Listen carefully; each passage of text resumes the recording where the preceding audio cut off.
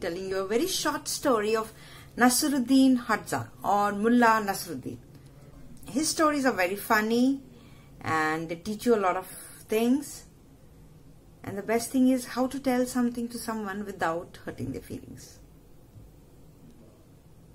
Now, he was born around 13th century in present-day Turkey, and the story goes like this. Once upon a time and place in Turkey, there lived a man named Nasruddin. One day he was invited for a banquet by the chief of the village. For some reason, Nasruddin wore his old coat and went to the banquet.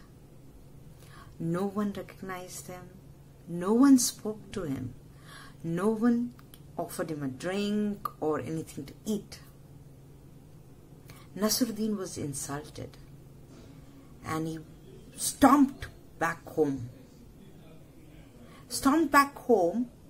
And removed his finest coat and wore it. And he reached back to the party. And when he reached there, everyone recognized him, spoke to him very well, offered him drinks and food. When they sat down to have dinner, the first thing that was placed was the soup.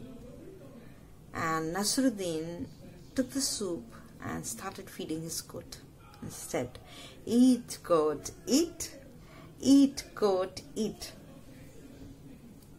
The chief of the village and everyone were shocked. And the chief shouted, "Nasruddin, what are you doing?" Nasruddin smiled and replied and said, "When I came with my old coat, no one recognized me. And when I wore this finest coat, everyone spoke to me very well, offered me drinks and food, everything. So I thought maybe the coat was invited for the party, not me.